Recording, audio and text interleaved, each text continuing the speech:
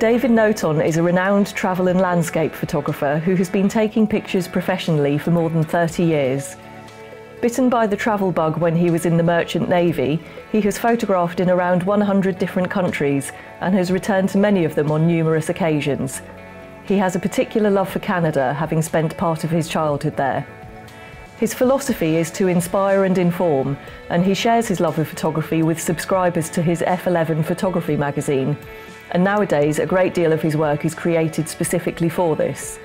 I visited him near his home in Dorset to talk about 3 of his images.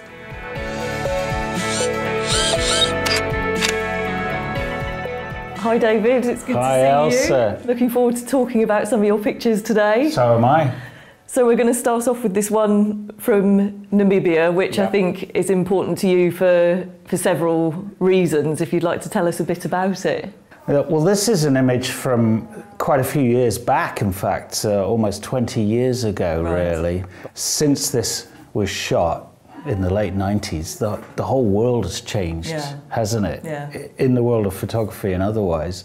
And yet I feel very strongly that the elements that make pictures work, what makes this picture work, for example, is exactly the same, despite the fact that the technology I used is completely different. We'd spent about a week here in the Namib Desert and camping on the fringes of the national park and investigating it. I found this location after a few days and then went back to be there, first thing in the morning. So we got there and in the darkness and hiked up these sand dunes, which is seriously hard work. Yes. And I wanted to capture this scene with untouched by human intervention, and was working away and thought I'd got the picture nicely nailed as this wonderful side lighting painted the scene. And Wendy was beside me and she kept saying, I want to run into the picture. And I said, just hold on, let me get it first. And then I said, okay, off you go. And as she started to walk into the frame, I thought, I think this is far, far better with her in it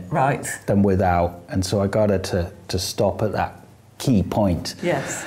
And I think it works with that figure in there because it gives the whole picture a sense of scale. Absolutely, yeah. But it's a picture also that means a lot to us because with Wendy in there, it's sort of a symbol of, our decades of world travel together, Because she's an important part of your photography world, isn't she? And she accompanies you on a lot of your trips. And that's right. Yeah, we're a team, and we've had some fantastic adventures together. Yeah. And this picture kind of symbolises that, really. Yeah.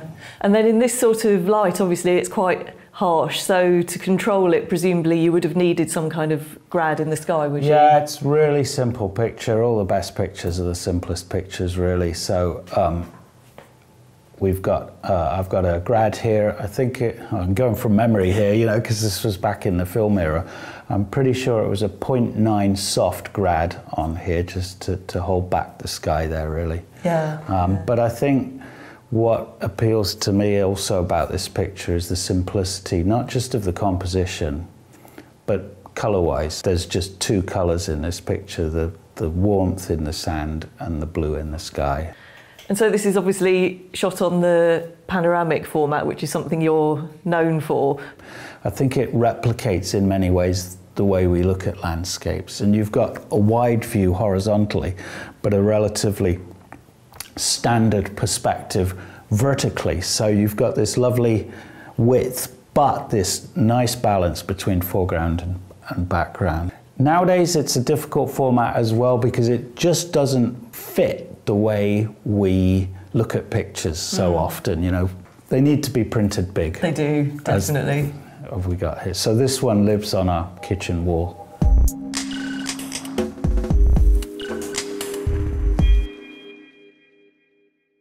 This next shot, I believe, was taken in Burma, and I think it's quite interesting because it shows the value of shooting right up to the last minute, doesn't it? That's right. It was the last day of a trip which had lasted a month, and we were flying out that afternoon. So I decided to go back to this temple in Yangon. But I was drawn by this lovely patterning in the tiling there, and of course the golden spires beyond, and I thought, well, let's set up a composition here, really quite meticulously composed. I used a tilt and shift lens, 17mm tilt and shift lens, to make sure that all my verticals were absolutely perpendicular. It's quite an architectural picture. And then I saw this nun approaching, and she walked right past me.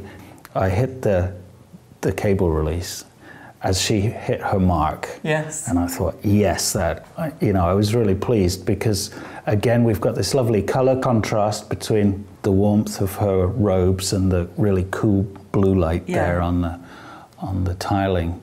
And she even had the umbrella, just everything seemed right. Exactly, yes. I think this picture really stands as a testament to how luck is important in all our photographies. Absolutely. I got lucky that morning because she came along. Yeah. And as she walked past, and as I pressed the shutter, after I scrolled through the pictures thinking, yeah, I think that worked, I got really lucky. And then I didn't realize quite how decisive a moment that was until I saw that bird up there in the frame. Yeah. And so, sure, that was double luck that morning. But, you get lucky if you're in the right place at the right time. Exactly. And I was there when the light was right. I was ready and waiting, and it worked for me that morning. In truth, really, for every session like this, only, maybe 1 in 4 really comes off as the way I want it. And when I go all the way to Burma, I don't want to be coming back with hundreds or thousands of pictures. It's all about quality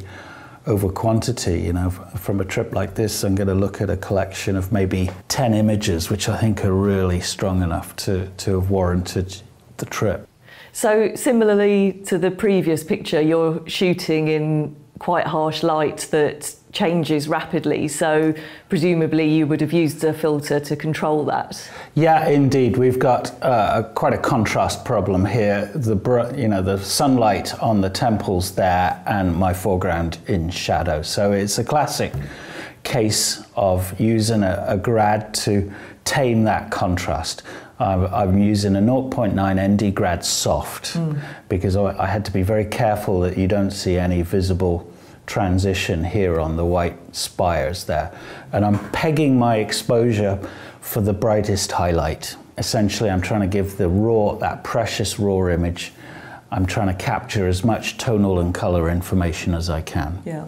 And then once the detail's there, I can then fine tune the brightness of my foreground and the contrast. But it's very important to me that it is one capture of one decisive moment.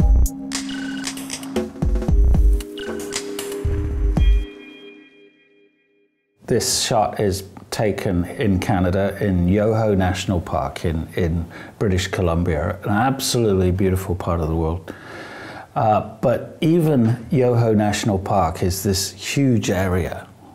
And when you're looking at doing a trip to Canada, it's almost intimidating. Yeah, it's so vast, isn't it? Exactly. It's the second largest country in the world.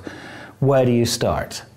It's an absolute paradise for landscape photographers, but at the same time, it's really difficult to know where to go. And many people make the mistake of trying to bite off more than they can chew, trying to see it all. So with this trip, we stayed here on this beautiful glacial lake called Emerald Lake and stayed there for a week and just spent that whole week investigating the area around the lake and in the surrounding mountains, hiking the area and going back and shooting it and really working that immediate environment. And I just go back 3, 4, 5 mornings in a row to the same place, working the same location until I felt that I'd done it justice. And I can see why this composition appealed to you, because this V shape created by the tree trunks is quite interesting, the way it leads you into the mountains. Yeah. Again, we've got strong foreground interest, but I'm really, really careful with my compositions that you can almost get seduced by the impact of the foreground. But these mountains, the presidential range, they're big, and I want to show them as being big mountains. Yeah. So if I go too wide, those mountains will look about as impressive as the Mendips, yeah. you know. So nothing against the Mendips, but you know, we're here in the Rocky Mountains. Yeah. So essentially, I'm always looking at that relationship between foreground and background. So by picking a focal length, an angle of view that was moderate enough to include my foreground interest, retaining the impact of those big mountains in the distance was crucial. Yeah. And in terms of filters, what would you have used on a scene like this? Well, with reflections, you can get this perfect balance between top and bottom by using a 0.6 ND. And so I've used a 0.6 ND grad hard laid along the edge of the water there. And in fact, because the glacial waters of this lake are so blue because of the sediment, the glacial sediment in suspension there, that it looks quite light there, but we've got this lovely balance between top and bottom there. With using grads, you've got to be really careful. If you use too much of a grad and you get the top looking darker than the reflections, then that's clearly going to look unrealistic and jar the eye. Yeah, you're going to lose the balance, all the balance of the image that you've worked so hard to create. It's been great to talk to you, David, and learn a bit more about these 3 pictures, so thank you very much. Oh, no, it's been my pleasure, Elsa. Thank you.